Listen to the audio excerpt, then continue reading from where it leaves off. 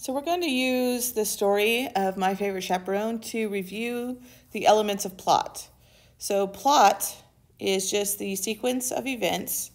Sequence meaning like first, second, third, kind of like the order of events in a narrative. So every narrative has a plot. Whether you're talking about a narrative meaning a movie, a narrative which is a novel, or a short story, which is what you guys read this week. Right, so oftentimes you'll see plot diagrams that are shaped like a triangle. So the triangle, generally, a lot of times they make it like straight up and down, but often, right, the story's turning point is not in the middle of the book. It's not in the middle of the story or the middle of the movie. It's closer towards the end. So I'll make a leaning triangle for my plot diagrams.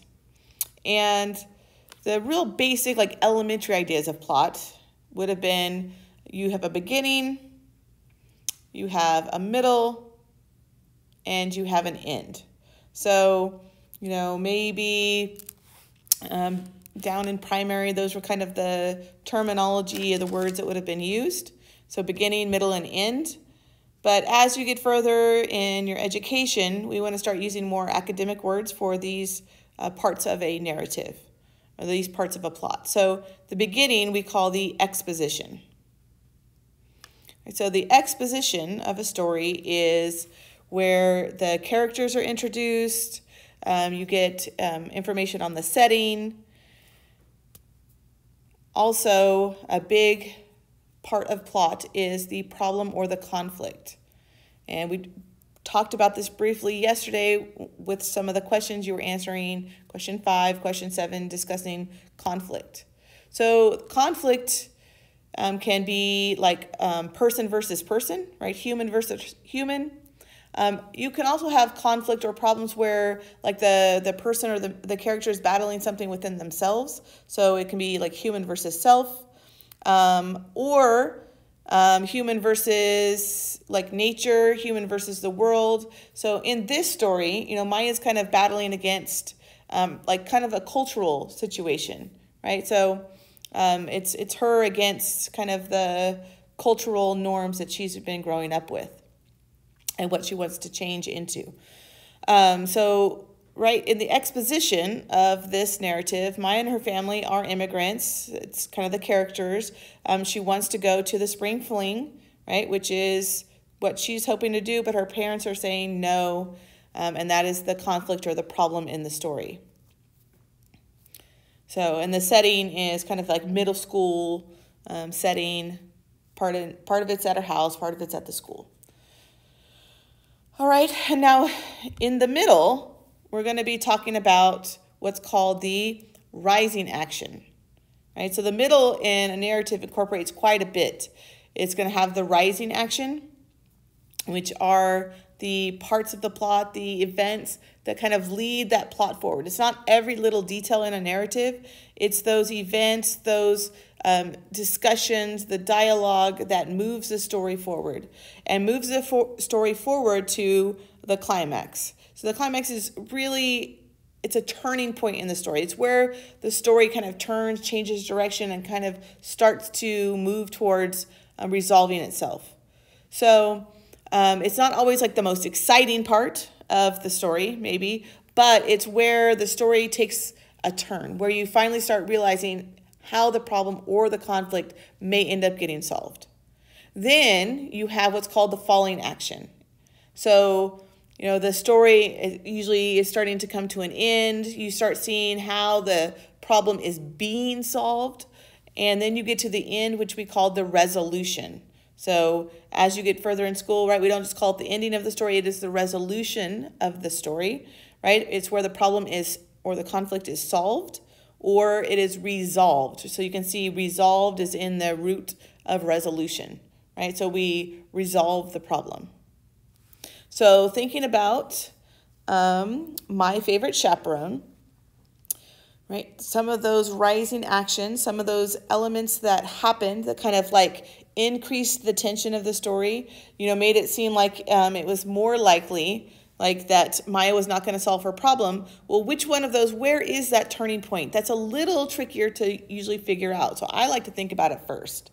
And so the turning point of this story is when Nershan is able to get their parents to give permission for Maya to go to the dance with him as the chaperone, right? Because that's the problem or the conflict of the story, is her wanting to go to the dance.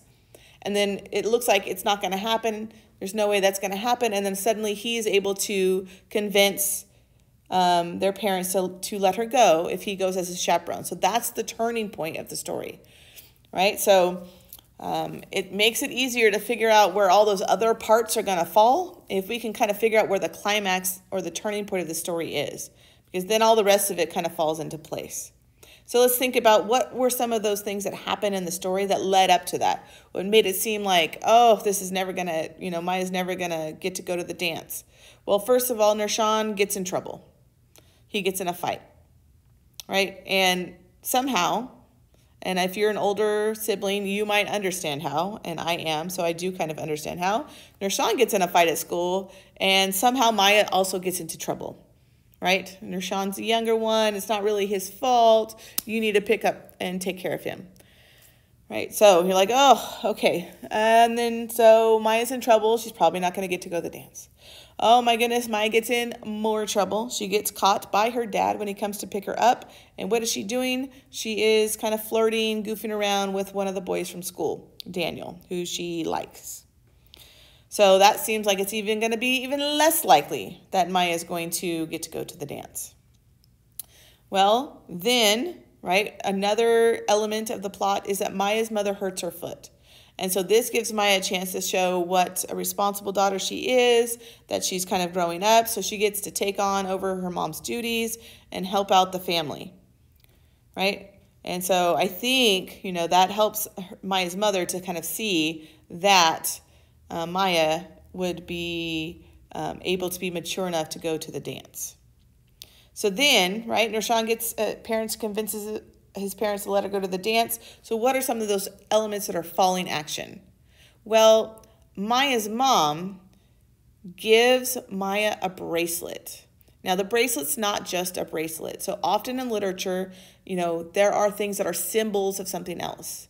So this bracelet for Maya's mother, right, and she gives it to her and kind of explains that it's a symbol of growing up. So that bracelet has some symbolism. It stands for, this idea that Maya's growing up. She's becoming more mature. Maya's mom got it at a later age, but she's giving it to Maya now, right, at a younger age, kind of acknowledging that in this new culture that they're living in, that things are going to change. Right, then Maya gets to go to the dance with Nershan as her chaperone. And then when she's at the dance, she gets to dance with Daniel. So all these things kind of resolve this kind of tension that was building up in the story. Maya wanting to go to the dance, wanting to be able to dance with Daniel, right? Wanting her mom to accept the new culture. And then, also Nershan gives Maya some space, right? He's not there. He is there as her chaperone, but he's not there kind of spying on her. Every time she's dancing, she realizes he's not there paying attention.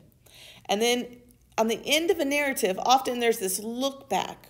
We want to look back and think, what do the characters learn from the story? And then how are they going to be looking forward to the future? Now, when you're writing your narratives, these are also something that you want to think about at the end. And at the end of the story, Maya's thinking back at what a good time she had, and she's really hoping that Nershan will be her chaperone again. Right? So this is how this narrative, the falling action, everything wraps up, ties it up, and then there's a look to the future, and the problem is resolved.